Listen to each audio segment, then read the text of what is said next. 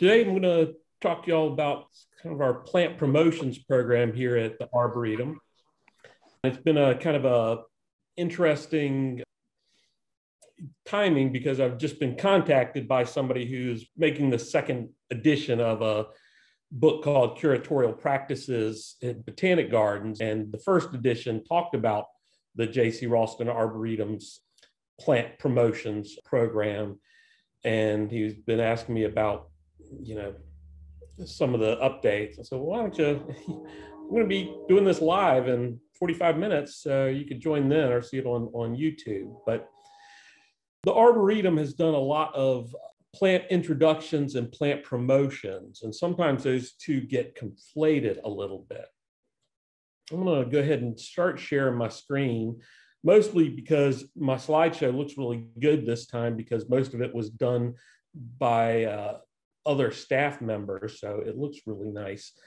So to start, let me just kind of clarify where we're going with this, and I'll talk a little bit about both, but mostly about our current program.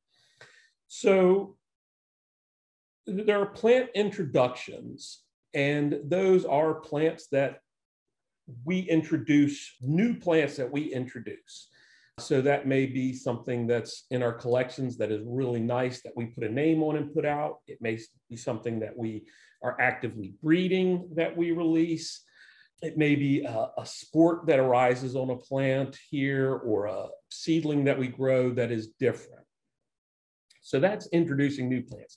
Sometimes we are introducing plants to horticulture, to commercial horticulture, where it's something that may be, kind of grown in a few gardens here and there, but it's really unknown. And so we help popularize it. We don't really consider that one of our introductions when we do that, or a new species, that kind of thing. We don't necessarily look at that as a new introduction. And then there are times when we just promote plants. They're great plants. Nobody's really growing them. And we really try and get behind those and make them popular. And so we do a lot of both of those things. That's kind of always been how the JC Raulston Arboretum has helped the nursery industry, help them to grow. So we currently have a program called Choice Plants, and I'm going to talk about that, but let me get into a couple of these other ways we introduce plants. Some of that is through breeding, and one of the most famous ones that we're known for is the Hartlage wine Raulston Allspice, Calycanthus raulstonii Hartlage wine. And this is a hybrid between our native Calycanthus floridus, the Carolina allspice, and the Chinese Calycanthus chinensis, which is a very, very rare Asian relative, only found in a small area in eastern China. And the name honors both JC Raulston with Calycanthus X raulstonii and Richard Hartlage, who was a student here. And Richard made the cross. They were both flowering out here, and he made that cross and got 3 seedlings, one of which survived and grew into Hartlage wine, which is an incredibly popular plant. Let's see if I can pause the share there. All right, Chris went out and got me some cuttings today, so I've got some plants here. So some of this I might intersperse with actual plants. Peek behind the curtains here. So you can see this is the Raulston allspice, Calycanthus raulstonii, Hartlage wine, and it just flowers like crazy. And it's amazing. This plant has been around for 20 years. 20 years now, and is still incredibly, incredibly popular. 30 years, is that right? 1991. Wow, I did not, that's right, 30 years ago. I still remember the first time I saw this plant. I was working in Atlanta Botanic Garden, and JC had sent a rooted specimen down, and that's right, this would be 1995. And 1995, 96, and boy, we were so excited to get it. But even today, so just a couple of years ago, we were at the Chelsea Flower Show, where the newest of the new is being put out, and everybody's oohing and ahhing over these. the big main garden around the central area, they had pride of place. They had Hartlage wine growing there. I went up and looked at it, assuming it was some new cultivar that had replicated that cross and maybe was something different in there. But when I went up there, it was Hartlage wine. And wherever I go to gardens all around the world, Hartlage wine is widely grown. So this is, and certainly an introduction. And it's, a beautiful, beautiful plant. Another one that we're well known for in introduction is Styrax japonicus, Emerald Pagoda, which was Japanese snowbell that Dr. Raulston collected in Korea on Seoksan Island, Seoksan-do. That's got this wonderful fluted bark, great big flowers, nice upright habit. Again, introduction, not part of the choice plants.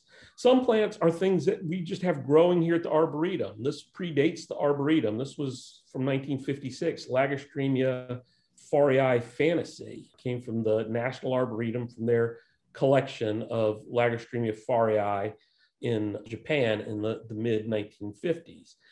And we had several of them, but this one, Fantasy, grows much more upright. Other ones are more widespreading. You can kind of see one to the side here. Fantasy, much more upright. And so JC saw that it was different, saw it had potential for, not just different, but potential for being a superior plant. So he named it Fantasy, and we got it out. And it's a great tree for, alleys and near streets because it's much more upright than other forms of Lagerstremia Farii. And you can see, again, that gorgeous bark, that beautiful form.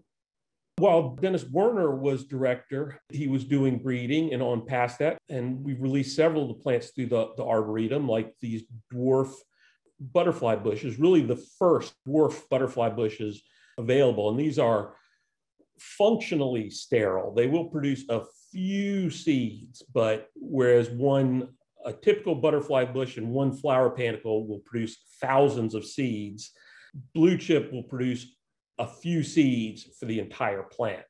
So this was a real breeding breakthrough, these dwarf ones that he did, like blue chip, and still the butterflies love it, and really led to kind of this renaissance in butterfly bush, this breeding breakthrough, which was great. But now there's other ones out there that, probably surpassed our releases of Buddleias, but, that's the way it goes. And that's great because what we want to do is support the nursery industry.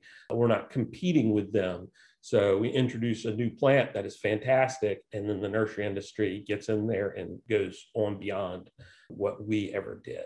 Denny continues to breed, although he is retired, fully retired now, but some of his most recent releases through the Arboretum are Flamethrower Redbud, which I've talked about before on here, which again, just a real breeding breakthrough, this color, and Golden Falls, a Weeping Redbud. So these are introductions, and that's different than what I'm going to talk about next, which are some of the promotions. We're doing the choice plants now, but that wasn't the first thing we did. So throughout the years, there have been different attempts at promoting plants in a formal manner. JC and other directors, including myself, spend a lot of time out on the road giving talks about great plants that are out there, whether they're from the Arboretum or they are just other fantastic plants.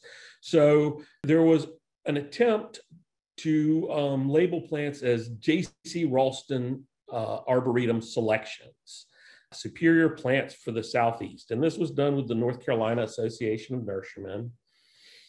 And this was really before my time, and I don't know how successful the program was, but by the time I arrived in 2007, it was not still going. So I don't know really, during its heyday, how successful it was, but an attempt was made. So some of the folks who have been involved with this, the North Carolina Association of Nurserymen, now the North Carolina Nursery and Landscape Association, especially the folks here locally, the Johnston County Nursery Association, which are a group of really very good nurseries here close by the Arboretum. they got with us and said they'd like to try to start a new program. What did we think? Could we come up with some plants that, we might think about with this? And the way we worked it was the Arboretum was going to pick a whole list of plants. We bring in members of the Johnston County Nursery Association, everything from retail growers, the liner producers, propagators, and the wholesale growers. So kind of the whole thing. Now, they wouldn't coordinate on pricing or anything like that, but they would look at plants that they thought they would be interested in. So I put together a list, and this is the earliest list I can find. And we had a whole bunch of plants. It actually goes on beyond this. There's more than one page. And we voted. I gave kind of a little demonstration on all the plants, and we voted on some of our top plants in this. And the deal was we would do these. We'd get some of the propagators and liner producers and the Arboretum would propagate these. We'd get them to the growers, let them grow them out, not a ton, but enough to evaluate. And then we would, kind of get back together and talk about them. And that way growers could say, all right, I want 100 or I want 500. And the propagators could, go into this with a new plant knowing they would already have a market. So it was a way just to make sure everybody was covered, what nobody was going out on a limb with some of these new plants, because it's hard for a wholesale nursery to do that. There weren't always successes. One early one that we were all very, very excited about, it was this holly, Ilex bergeri. We had a male form only here at the Arboretum. So we went out and we found a female form, and it grows as this very upright, narrow columnar plant. Now, as it gets older, it will get wider, but as a young to middle-aged plant, it grows very upright. New growth is reddish. The female forms have really nice red fruit. Great plant. People are always asking for hedging plants. They're always asking for narrow plants because properties are getting smaller and smaller. So we looked at this as something that the growers were super excited, felt like they could really sell this plant. Well, this is one of my first experiences with the realities of promoting plants, getting plants into the market. I can show you this picture. You say, this is a beautiful plant. This is great. How come nobody's growing it? Well, what we found was when you propagate it, you can propagate it fine, no problem. It grows just fine in a nursery. Great, all great, except it doesn't form a full dense plant. What you get is one stalk that grows straight up, in a container that doesn't look any good. And to get a really nice full, say 3-gallon, 5-gallon, 7-gallon container like the landscapers want, you would have to grow this for at least twice, maybe 3 times as long as you would some other holly or some other evergreen with similar shape. And so economically, the growers couldn't do it. So it's a great plant, but you're not likely to see it produced commercially anytime. It'll be, sometimes some small specialty nurseries will grow it. That's because that little stick looks fine when it's in a 4-inch square pot or a pint or a quart, but in a gallon or a 3-gallon doesn't look like much. So, there were learning curves. Now I've learned that before I get too excited about getting one of these plants out, got to get it into the nurseries and see how it does. One that we had been watching for a long time here at the Arboretum was this Chinese red bud. It had been in the collection for a long, long time. I can't remember. I haven't gone back and looked at recently when we first put it in the collection. But we finally decided this was just so good. It was the most floriferous red bud we have ever seen. And we grow a lot of red buds. And this thing just covers itself in flowers. So we put the name on it. It was shortly after Kay Yao passed away. So a volunteer suggested Kay's Early Hope, since it flowers around March Madness and the color brings to mind the breast cancer awareness, and then you had the heart-shaped leaves on there. And nurserymen were really excited about this one as well. And this has been a success. This has been one that has really taken off. It can be hard to get because the growers, the nurseries are buying as many as can be produced. So we're really excited. And this center picture, red buds flower before they leaf out, but they usually finish by the time they're leafing out. These plants will be completely leafed out and they'll still be flowering. So it's also great in cold areas, because if some flowers are open and get a freeze and they do freeze, then it'll have more because it just keeps opening the flowers in waves. Another great plant, this boxwood, this weeping boxwood. This was found down in Texas by the folks at Yucca Nursery, so not one of our releases, but one that we were growing and thought was fantastic, and just nobody else seemed to know about it and seemed to grow it. So we put it in this program. The nurserymen liked it. They were a little concerned because weeping plants can sometimes be difficult to grow. And what they found is this is fantastic. And it almost gives them two different plants to grow. You can grow it like you see here, where it's kind of just, you don't do anything to it, just let it be a weeping mound. Or you can grow it as a plant that's staked upright and kind of make it into a little evergreen tree that's just a fountain of branches going over. What's great about it is it may be the fastest growing boxwood we have here in our collection. It really does grow quite fast. And I always tell people, one of the things about boxwoods is they love shade. You can grow them in full sun, but they will grow in dry shade. We were talking, before this got started, about it being dry. This is a plant that will tolerate it. So also things that will grow in drier soils, great for containers as well, because if you forget to water them, they won't turn toes up on you immediately. They give you a little bit of a break there. Another plant that we love, we love native plants, and this is our native Calicarpa americana. This, however, is a pink fruited form. Typically they're purple. You also get white, but we really like this pink fruited form. The white ones in the fall, as soon as they get a touch of frost, they just kind of turn brown, whereas these pink ones stay holding color much, much better. They start fruiting when the leaves are still on it, but then it'll continue once the leaves drop. And the birds do eat them, but they don't eat them immediately, not like they do the native purple ones. So this is Calicarpa americana, named for the person who found it, Bill Welch, out in Texas. And this is a naturally occurring population. This is not a hybrid between the purple and the white. And when you sow those seedlings, pretty much every single one of them will come up and fruit pink. Now, some will be darker, some lighter. And I do think there is room for some improved color forms of this, but really an exceptional plant as it is. And this is one of the newer ones in the program. One that I actually didn't put on the list because nurserymen are always going smaller, smaller, smaller. And we had this magnolia that I've talked about a few times from Bobby Green down in Alabama. Bobby sent us some different things, and this one came up. It was unnamed, just had a series of numbers and letters and things after the name, just so he knew what it was, but he used it for breeding. He didn't think it was a good landscape plant. It was Magnolia serendipity. And we grew it, we planted it, and it was a little thing, little round ball, and just watched it grow. Weren't sure what it would do. And it kept getting bigger and bigger and perfectly round, and it never got damaged in the cold. It never seemed to get damaged.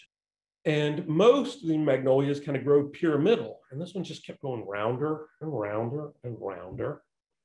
And it's big. It's not a little plant, but it was just so good, so floriferous, and the flowers really sweetly fragrant that for a long time, I kept saying, you need to put a name on this. I'd email Bobby and tell him when I see him, like, you need to put a name on this plant. And he always said, no, it's not that good a plant. And finally, when it was going in this program and people were producing it, I said, Bobby, you've got to put a name on it or else we're going to. So yeah, that was the big plant. This is it as a small plant. You can see even in a This is a 1 gallon container. Even in a 1 gallon container, it's got flower buds on it because it's so floriferous. It's already had a few that are spent that I can see. I'll talk about the tags in a minute.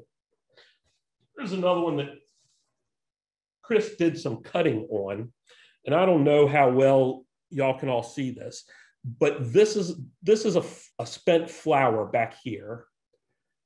These are new flowers. So this is 24 inches long or so. It flowered at every leaf. Everywhere you see a leaf, there were most of these 2 flowers, sometimes 3. Everywhere where there's a leaf, there were flowers there, all the way out to the tip. And there's one that's still not even open yet, a flower bud. There, I put my, can't do my left and right here. Don't know how to show that. There, I'll do it on my face. There's still a flower bud there that hasn't opened up, and a few more in here that haven't opened up. So this thing starts flowering kind of in mid-winter, February or so for us, although it was a little bit later this year. This year it didn't start until pretty well into March. But it flowers and flowers and flowers. And if you get a freeze during that time, any of the buds that are still tight, like you see here, it's still completely covered with that rusty velvet covering, they'll eat just fine. It doesn't bother them at all. What'll happen is the flowers that are completely open will get burnt, they'll turn brown, they'll fall off, but these other buds will keep opening. So, you had 2 feet of that. So if early on it warms up enough for it to start flowering, it always starts at the back. And so the colder it is, those are the least showy flowers anyway. And as you get on into spring and past danger of frost, those are the last flowers. And this plant is so showy when it's in flower, but it's a gorgeous evergreen as well. I think this is just one of the most spectacular plants. And while it isn't an Arboretum introduction, it certainly took the Arboretum, the JC Raulston Arboretum, to get this plant to be introduced. Because if we hadn't twisted Bobby Green's arm, he would have never put a name on it, and nothing would have ever come from it. Now, one of the ones that we've just put into this program is Osmanthus heterophilus Kaorihime, which Kaorihime means fragrant princess. And so this is a little leaf osmanthus. Osmanthus heterophilus, the growers love because it'll grow into warm zone 6 gardens. When we first got it, we thought, well, this is a cool little plant, but it's really a collector's plant because we looked at it, the leaves were so small, we got it in a little tiny pot. And it wasn't until we did some cuttings and grew them out that we realized it grows very quickly as a young plant and will quickly make a decent sized plant. It'll actually get a little bit bigger than we thought it would. We say it'll probably get bigger than the 3x3 that we thought it was going to. We've grown in a couple areas. It flowers well in shade or sun. New growth comes out lighter and then it gets dark green. Well, I got another one of these plants here with me. And it's got this little kind of somewhat spiny foliage on there, but it is just the most adorable thing. And from a cutting, we take a fall or winter cutting and root it. By the end next summer, you can easily have a plant that fills out a 1 gallon. So this is a quick grower for nurserymen, which they love. But just think, you can use this as a little clipped hedge like you do Japanese hollies, some other evergreen like that. You can use it as a specimen. You can trim it up into, tight little pyramids if you want. You can let it grow naturally in kind of a more upright, rounded shape. But where your Japanese holly or something like that are sold by the gajillions just makes a green plant, this has white flowers that are super, super fragrant and will perfume, an entire garden. So I'm like, yes, please, when you compare the two. And it's spiny, but not enough to really be like vicious. It's not as bad as hollies or things like that, even though it kind of looks like it. I think it's just the most adorable plant. And again, this is not our introduction. It came from Japan. It's also being marketed by another group as Party Princess. Now, I'm not exactly sure why you would want to call this Party Princess when its cultivar name translates to Fragrant Princess. I think Fragrant Princess is a much better name to sell it under than Party Princess. But, you know, who am I to know? Mark, can you talk about size and sun and shade for that one? Yeah, so this is our original plant, and it's probably 5 feet tall and maybe 3 feet wide. So it's definitely growing bigger than we thought it would. And that's one of the issues. And I'll going to talk about that a little bit later. But you know, when you're making these tags and making sales material, sometimes with newer plants, sometimes it's hard to know how, you know, what they're going to do. We really thought this was going to be a very, very small plant.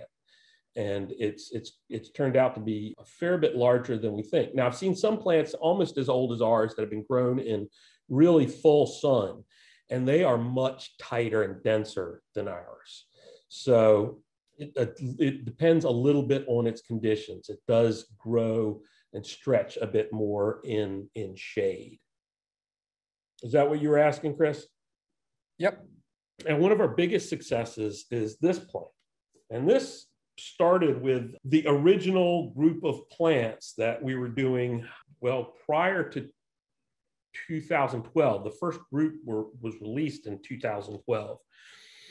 This was a plant that during 2007 drought, one of the plants that I noticed did so well was Viburnum obovatum, a native viburnum to the South Georgia, Florida kind of area. A little leaf viburnum, not well known, sometimes called Walter's viburnum. Not, if you would pass it in the wild and barely notice it probably. It's one of those kind of scrubby looking plants that you get down in that area. But there's some dwarfer ones out there. Ms. Schiller's Delight is one. There's Walter's Claim to Fame, World Class, a couple of different ones, Compactum. And we had one that was very similar to Ms. Schiller's Delight. And actually, that's what we thought it was. And then we went out and got what was in the trade as Ms. Schiller's Delight, because that was something that was out there and available. And what we found was Ms. Schiller's Delight grew much more upright than our plant, which makes more of a domed plant. And when the nursery partners were growing it in the nursery, what they found was when they were growing both side by side, what they found was the Raulston Hardy kept its leaves when Ms. Schiller's Delight would drop its leaves. And so they were really thrilled about it and called it Raulston Hardy. And this plant is just amazing. It's super drought tolerant once it's established. You know, talk about looking like a little dwarf Japanese holly, that this does, except for it covers itself in flowers. And in usually around April, it's like a white dome. These flowers, the pollinators love it. It'll usually start throwing out some flowers in October or November and keep doing it all winter, and then really just cover itself in the spring with the flowers. The foliage on a cold winter will turn kind of plum purple. If it gets really cold, it'll drop a lot of its leaves, which keep it from being damaged too bad. And then it'll still flower in the spring and put out new leaves and grow. It's really been a wonderful plant. So we were growing this, and somebody at UNC came to one of the nurseries and saw it and said, you know, we're looking for some new things. We'll take 25 of those. And they planted them and came back about a year later and said, we want 5,000 of them, because they were going to redo a lot of plantings around campus. And they were just so blown away with this. Grower didn't have 5,000, but gave them about 500.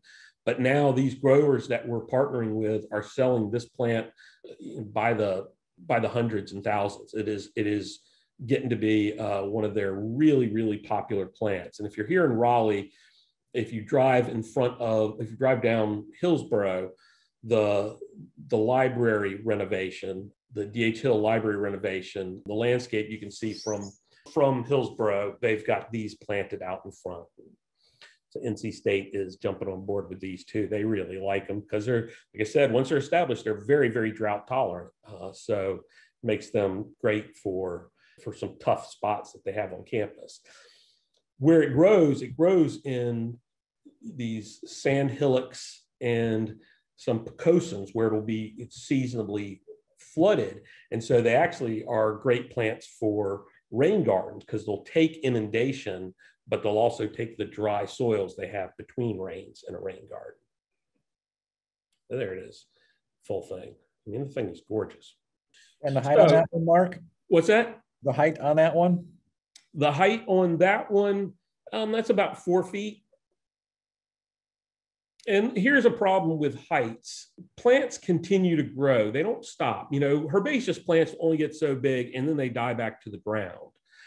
So how do you tell people how big a plant gets? So take a great landscape plant used as a street tree on South Glenwood South here in Raleigh. Trident maple, Acer bergerianum. Tough tree, urban tolerant, cold tolerant. They grow this pretty far north. If you look at a plant tag on there, it usually says it's a small maple growing to about 25 feet. So in the northern climates, 25 feet in 10, 15 years is probably right. For us, 25 in 20 years, 10, 20 years in a not tough plot, you know, not planted as a street tree, but in a garden, it's probably going to go to 35 feet. If we leave it in that garden for 50, 60 years, it can grow up to be an 80-foot tall tree. So do you sell it as a 25-foot tree or an 80-foot tree? You know, it's going to take it the better part of a century to get to be 80 feet, but does that make sense? You know, so it's very difficult with these things. So we don't know how big Raulston Hardy will get ultimately. In 30 years, it might get to be 6 feet tall, but it hasn't been grown for that long. It had been under evaluation for over a decade though. So we did feel like we were comfortable in talking about it in that sense. Thank you. And you have 2 more requests. Robert would like for you to go back to that last image so we could drool over it a little bit more. Oh, I'm going the wrong direction. Yep. And nice? Shirley just asked, what about the sun requirements for this viburnum? Oh, good question. So this grows in full sun to part shade. It's such a good plant. So where I was going next is, you know, it's easy to say, well, we're going to have a plant introduction program. We're going to have a promotions program. You know, we picked out some of the plants that we really wanted. We figured out if we could grow them in the nursery and how they did. All right, let's go. And then you're like, well, we got to do something with them. You can't, you know, you got to have all the materials that go alongside them. So Chris Glenn, mostly with some help from Nancy Dubrava here on staff and, you know, input from the entire group, had to develop sales materials like posters, point of sale posters for the retail nurseries like this and this, you know, something that you can put out both, you know, big sizes and small sizes to put at, you know, right there where the plant is. And, you know, we could put locally grown because this is all being done early with our local growers. And you can see, this is when we thought what we had was Ms. Schiller's Delight. And really what we had was a different plant that was similar. But you also have to have tags that hang on all the plants. So, you know, Kay's Early Hope, we have all this information here and, you know, how to plant it and all these things that, you know, have to go into it. And so somebody has to design that. That doesn't just happen. And that's, you know, and the nurseries look to us to do that. And so thankfully we have folks like Chris et al. who can put these things together. And this is how we pay. This is how we pay for the program. Is we get the tags made, and then the nurseries purchase the tags from us. So they'll call us up and say, "All right, I need, you know, 100 K's Early Hope red bud tags. I need 500 Raulston Hardy tags and 100 Welch's Pink Beauty Berries. And so we get them those. We also have to promote the program. So let's see if this will work. Y'all seeing my internets? You seeing the website, Chris? No, we just see the PowerPoint presentation with the URLs. All right, let me try this then. So, we talked to the folks, the CALS, College of Ag and Life Sciences here at NC State, talked to them about, what we're doing, to get the word out. And, they'll do that kind of promotion. We'll also, something that I didn't think about that I am quite sure was Chris is, hey, we got to get if our program's called Choice Plants, we got to get the URL for that. And so we have a URL, which this just directs people. Well, that just directs people back to the Choice Plants part on our website. But, there's all those kinds of things is, you can have this program, but if nobody knows about the program, then what good does it do you? So, you've got to, we have to promote it. And there have been some misses, shall we say. When Tony Avent laughs at you and says, you're never going to sell it, you might be in trouble. One of the plants in the first group we did is this Heteropterus glabra, red wing. This is an awesome plant. It comes from Paraguay and Uruguay. So it's South American, perfectly hardy for us here.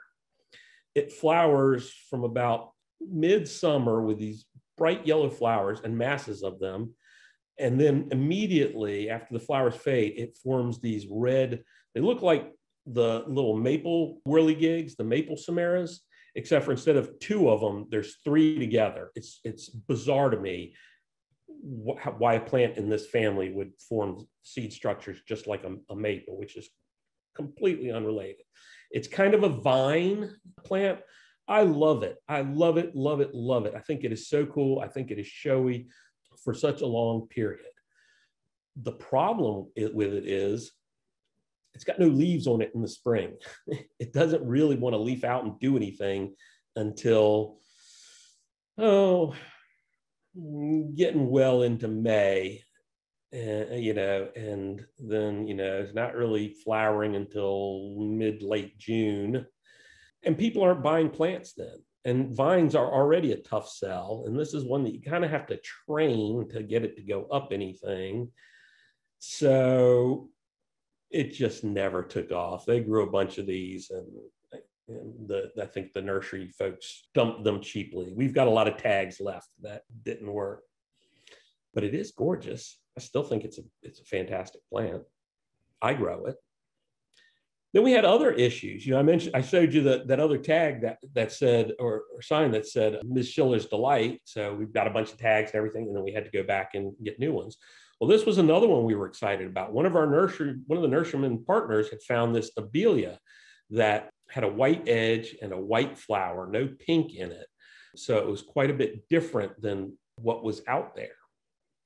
And we named it Frosty with them. And we were bulking it up and going to put it out. And right about that time, another North Carolina nurseryman had a plant that was basically identical that he was releasing. And it was a big nursery. And, the nurserymen are, while they're in competition, they are friends.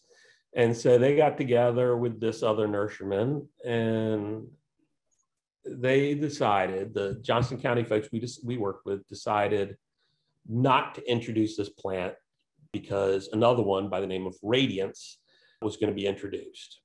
And really early on, you couldn't tell the difference between the two. I've seen some differences since then, and there's been some talk about reviving Frosty, but I don't know if it's different enough to really warrant that. But, so again, we went through a lot of time and effort and expense and, go back to square one. And that's just the way these things work. We had the whole thing with Frosty there. But then there's still things that we're looking forward to introducing through the program. One that we've released in various ways in small numbers to folks like through our Arboretum sales and auctions has been this Cornus wilsoniana that we've named White Jade. Beautiful, small little flowers, gorgeous bark. I think we have the best barked one in the US. Great plant. And what we've done with this, we were struggling a little bit to get it well propagated. It seems like when we propagate, when it works great. We get 100%. When it doesn't work, it really struggles. But that is one that we'll probably sell through that program here. And we've got somebody who's producing liners in large numbers. Actually, part of the reason I want to go out to the West Coast this summer is to see how he's doing with those. And so we're really hopeful that this will be a big seller. The nurserymen are certainly excited about it.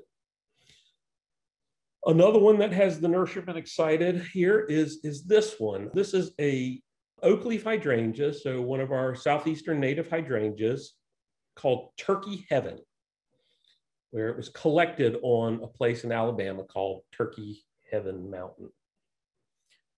And we first noticed it because it has this huge double-headed flowers. Now, is that different enough to introduce? I don't know. There's Harmony out there. There's some other big double-headed oak leaf hydrangeas. We started looking at it really carefully because it had these big heads and it seemed to hold them upright better than Harmony did, and had nice big showy foliage.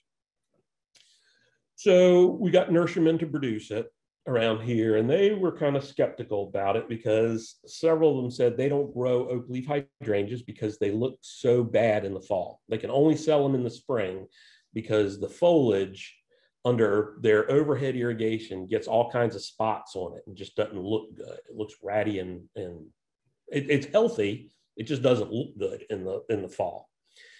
And so some of them had some growing out in the nursery side by side with other oak leaf hydrangeas under the same treatment. And what they found was that the foliage stayed looking clean in their nurseries.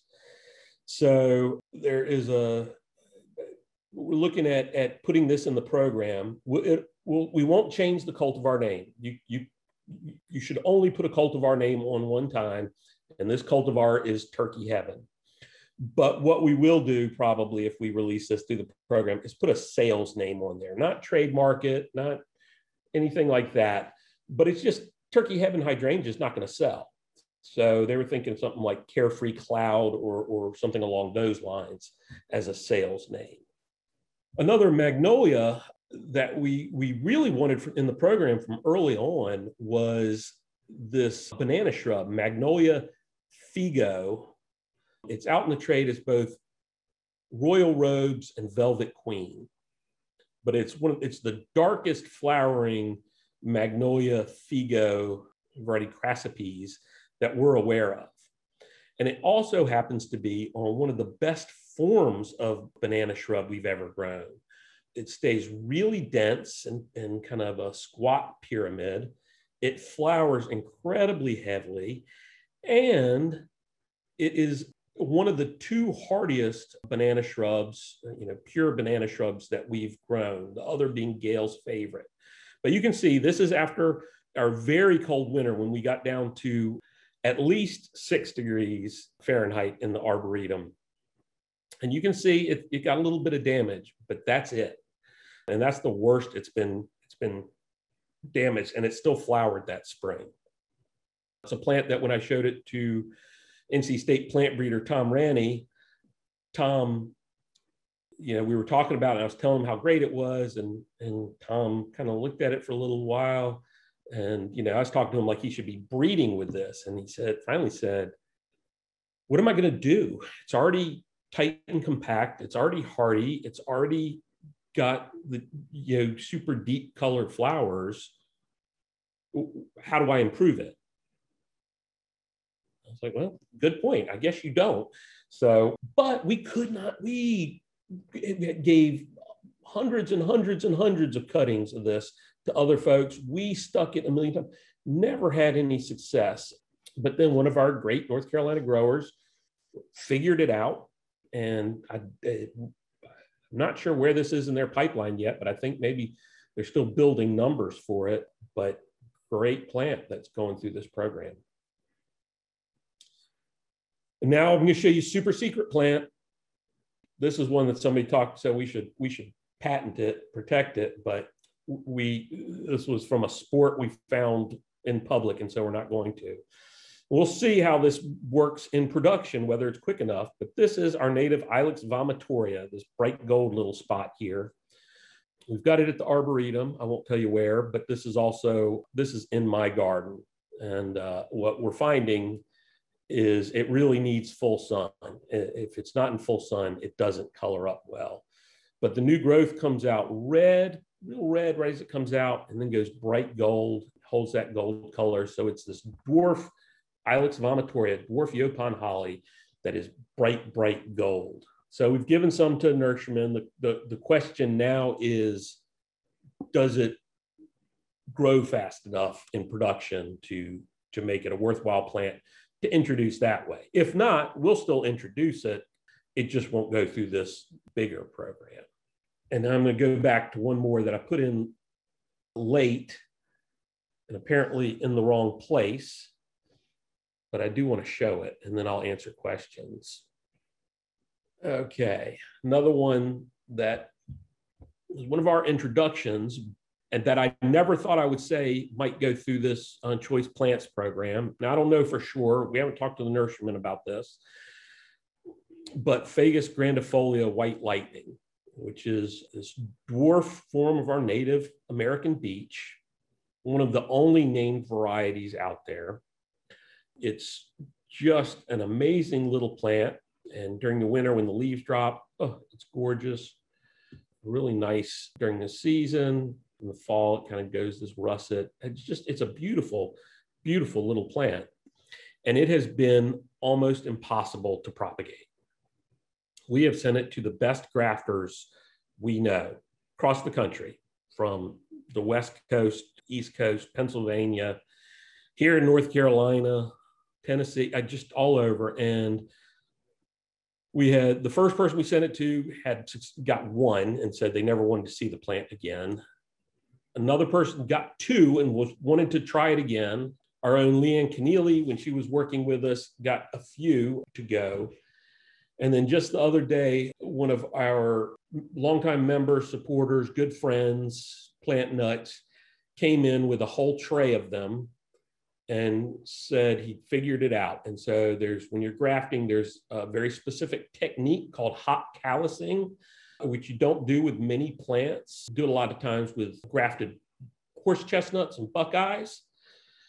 And I won't get into all of how it's done, but he said he did this with hot callousing and had 100% success.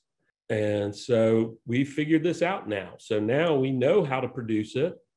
That makes it one step closer to being available publicly. So who knows? This may be something that shows up in the not too distant future in our program. So we were able to get most of the questions as we went. And I think it was Wayne had a couple of doozies, I'm going to label them as that I thought we better take care of at the end. Wayne most recently asked, what type of financial benefit might we expect from these intros? So it varies.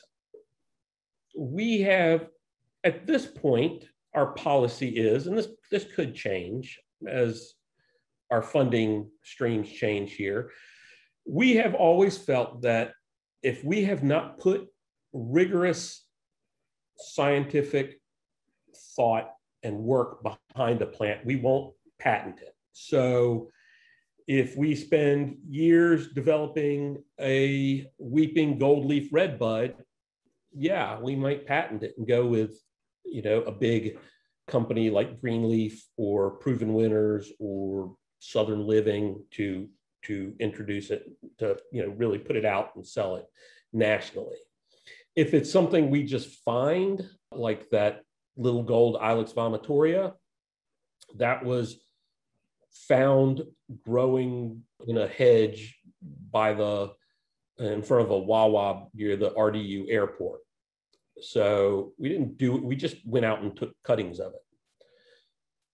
So we get some financial benefit from, the introduction, this promotions program through the tags. The model is called tag funded. So the nurserymen buy the tags from us. And that's really an honor system that if the ones who are selling them to nurserymen, like there's one nursery that grows a lot of trees, they sell straight to, not nurserymen, they sell straight to landscapers. So the landscapers don't want the tag on there.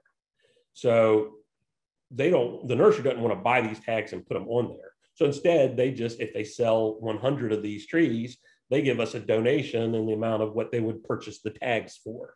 So we get some that way, but really we see this as mutually beneficial. It's a special program for these nurseries that support us. They get access to some of these great plants that they can sell, like Kay's Early Hope and Raulston Hardy Viburnum. And we get some recognition in the community and beyond. We get some money. So there's that.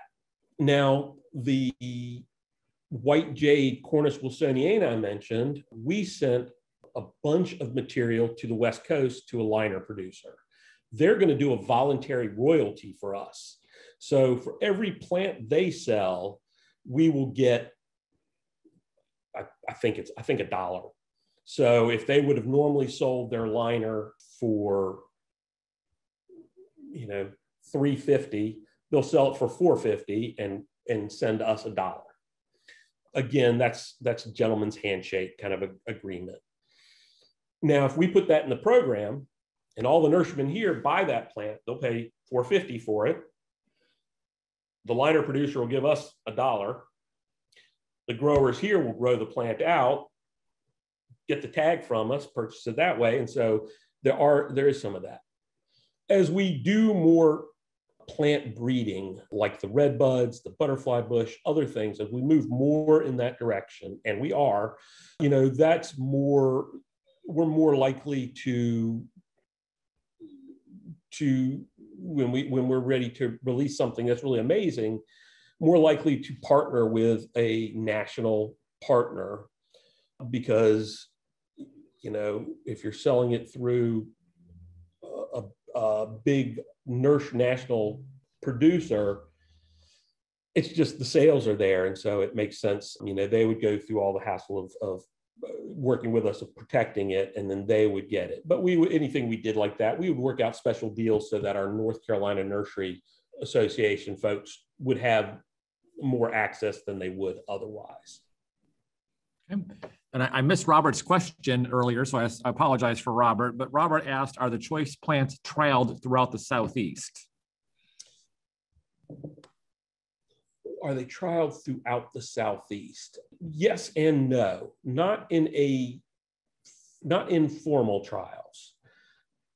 So we don't have a bunch of trial spots that we send them to, but we do share them with other nurseries and things like that. And so we check in with people on where these plants are and how they're doing.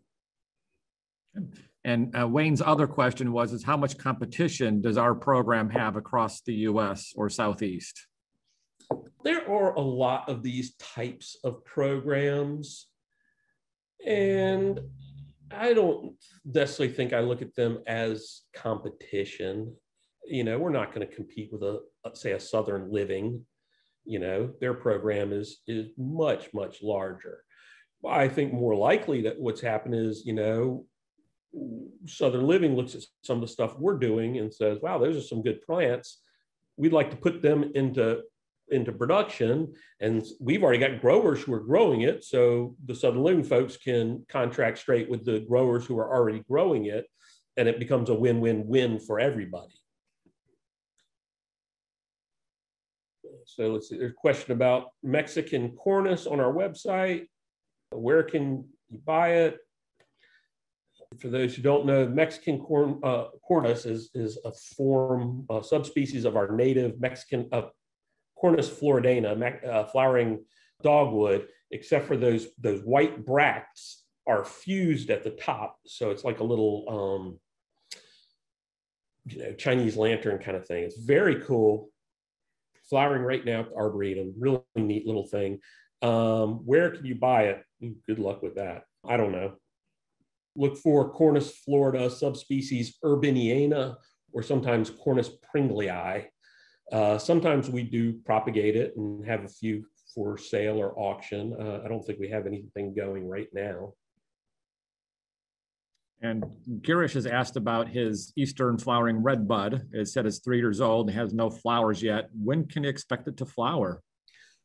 Well, Girish, that's a tough question. If it's a named cultivar like Merlot or Flamethrower or the Rising Sun or any of those, it should flower soon, because that would be a grafted plant, and so it's got mature wood, and I would expect it to have already be blooming if it's happy. If it's a 3-year-old seedling that's been grown from wild collected material, it may take it another 2 or 3 years to flower, possibly even more.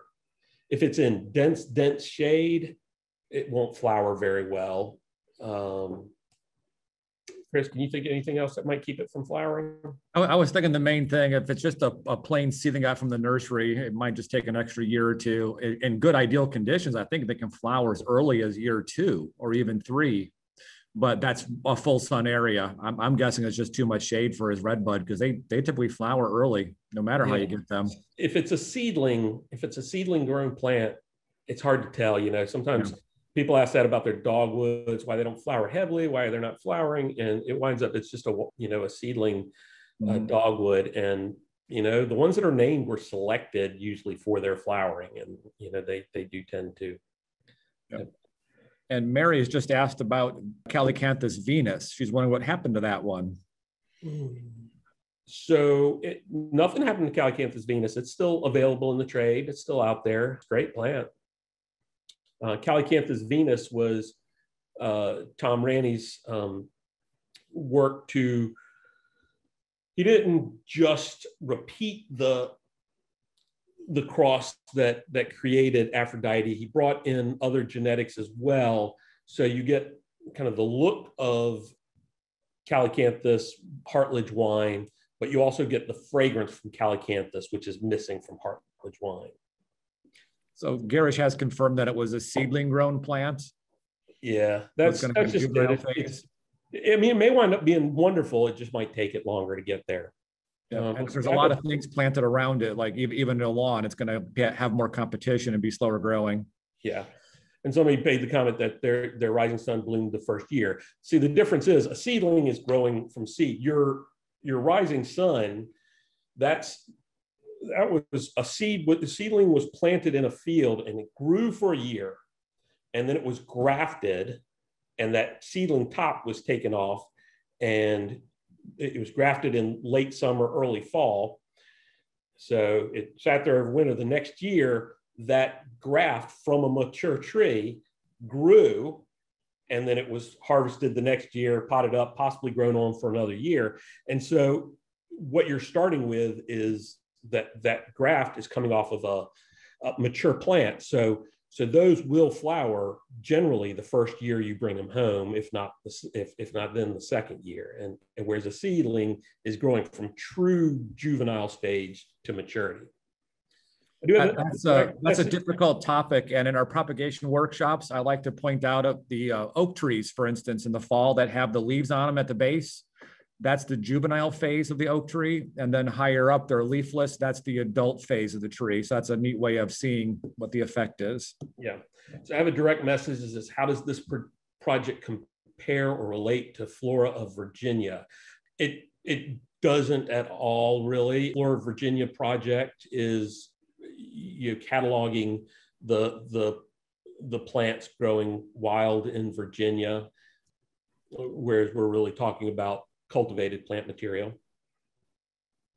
If I didn't answer that, feel free to ask it again. And I believe that was the questions, Mark.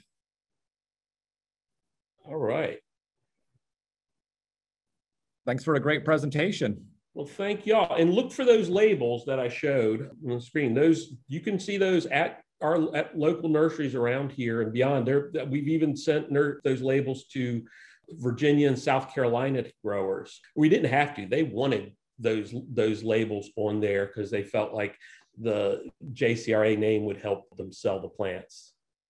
And I put it in the chat. If your local nursery doesn't have some of the choice plants, just have them look for them. They're available down in Johnston County from the wholesalers, so they have easy access to them. Yeah, they can go. There's a site for like your retail nursery to go to. It's not for folks to go to buy retail, but for retail folks to buy from wholesale. So, but JOCO Plants, they have just JOCO for Johnston County. JOCO Plants, they have a site that nurseries and landscapers can search and find those plants. So they're not hard to find. No, well, in the area. Yeah. Sally, you may have some trouble out in Little Rock, Oregon. Sally can come for a visit. But thanks a bunch, Mark, and thank you everyone else for coming and joining us online today. Yeah, thank y'all for joining us with Deeper in the Garden midweek.